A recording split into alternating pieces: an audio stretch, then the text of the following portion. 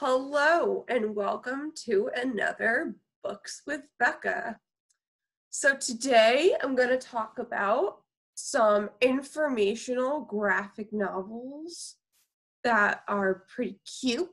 I do say so myself, which I do because I just did. All right, so the first one that I'm going to talk about is called Fire Mountain. It is written by Glen Downey and illustrated by Liam Thurston. It's a really good informational graphic novel. It's about Pompeii, and there is this of course it follows the historical story, like the historical event itself. But to kind of like make the event feel more real for kids, they created like a little story for this about, it's a 10-year-old slave named Cato. And he and his mom are slaves for like this master. And one day, of course, Pompeii starts to explode. And Cato gets his ankle kind of gets hurt, and so his mom goes to get help, but then like hot lava or rock starts coming down, and like he realizes that he can't wait, he needs to escape. So he meets up with his other friend Diana, and they try to escape.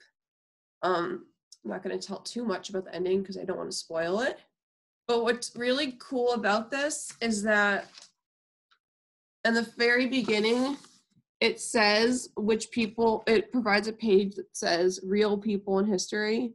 So Pliny the Elder, and Pliny the Younger, and Pomponius. And then it says which characters are fictional. So Cato, his mother, the slave master, and Diana. So what's also really cool is that there's a lot of, even though this is a fictional storyline set in a real historical event, it really does a good job providing facts. So in the introduction, it uses headlines and talks a bit about to the history of certain volcanoes, and it also provides a timeline, and it helps explain to kids what BCE indicates. So I really like that. It provides a lot of background information. I do think that this might be a better read for older children, because the very first chapter deals with, slavery, and the main character, Cato, is hit by another slave master for something that really wasn't his fault. But what's really cool is that at the end of every chapter, there's something called a timeout.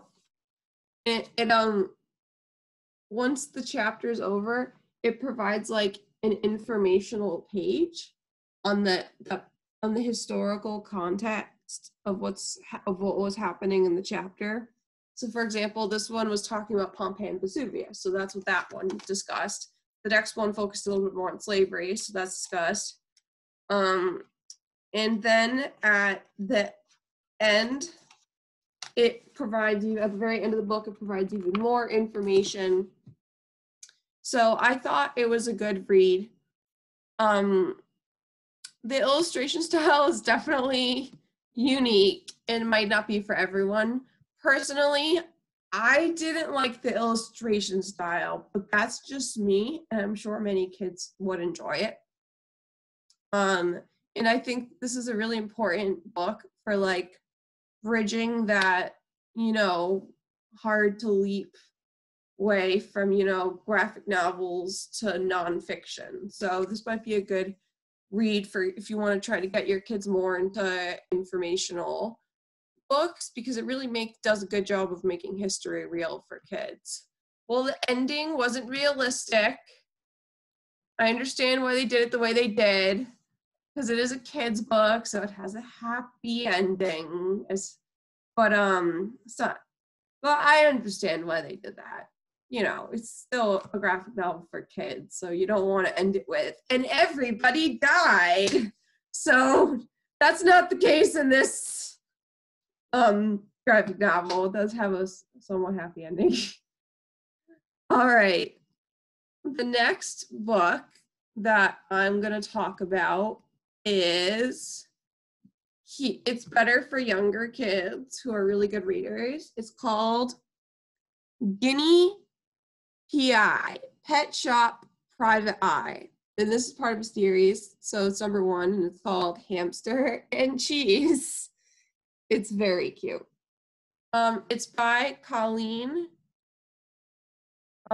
It's written by Colleen A.F. Venable and illustrated by Stephanie Yue.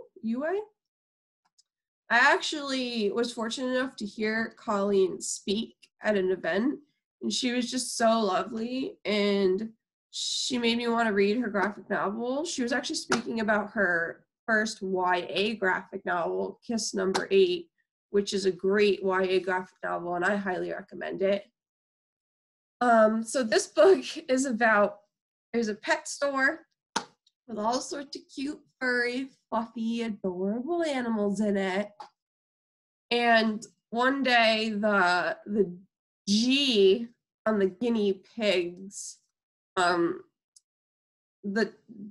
cage has the titles, little tiles on it that say what each animal is.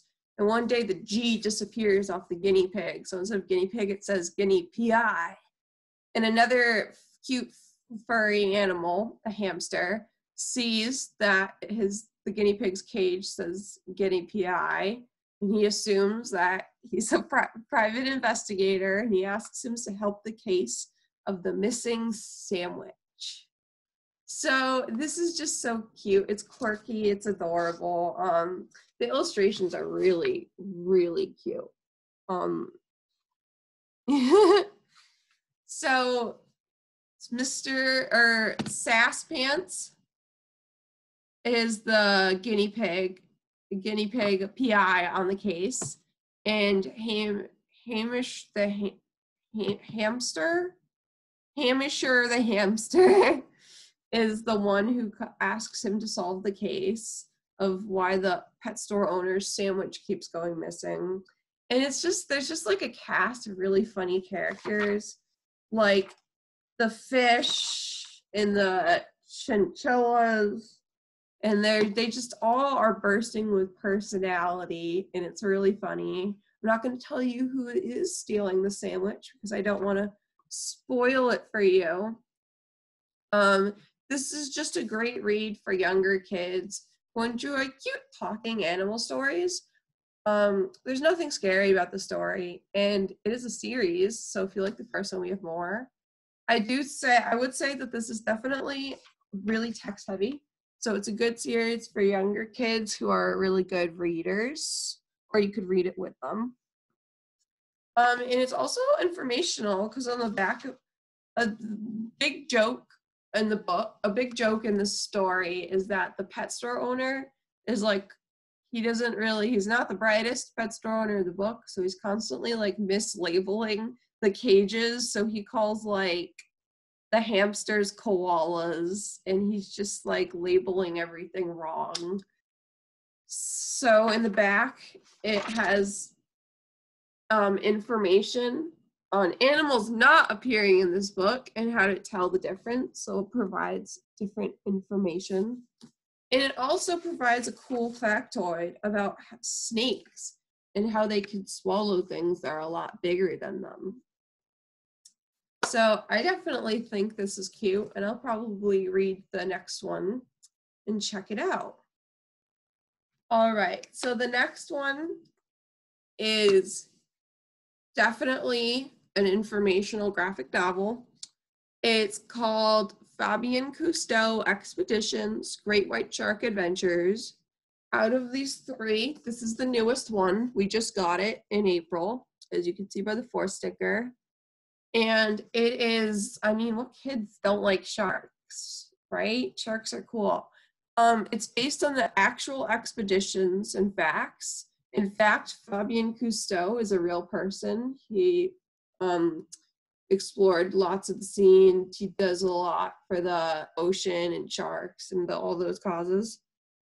I think kids who are looking for something a bit more advanced and informational than the Magic Treehouse series, but yet still in the same spirit of it, might really enjoy this. The two main characters that are Fabian's assistants are Bella and Marcus, and they're kind of like the Jack and Annie of this graphic novel. So there's lots and lots and lots and lots of great information about sharks, why they're understood, what is being done to protect them, as well as other marine creatures. The illustrations are beautiful. See, as you can see, this provides information about the anatomy of a shark. There's lots of information about the different expeditions. Like, for example, this passage says, I lost my page. Well, anyway, information such as African penguins are found only in southern African waters, particularly on Dia Island, where they forage in the open ocean feeding on fish and squid like many other marine animals. They are now classified as endangered and have a lifespan between 10 and 27 years. So this is a very text-heavy series book. It says it's for kids ages 8 to 12, so I would say it's definitely for good readers who aren't afraid of sharks, of course. The only thing that I wasn't a fan of, and it's just me personally, of course, is that the characters are constantly like spouting like too much information about every little thing. So it's just like they're like sound less like real people and more like computers spouting like a search engine almost. I also I understand that this is a very well-researched graphic novel, and it provides tons of facts and information, but I wish there were educational materials, some resources provided in the back of the book, like further reading or something like that. Again, that's just two things that I personally thought.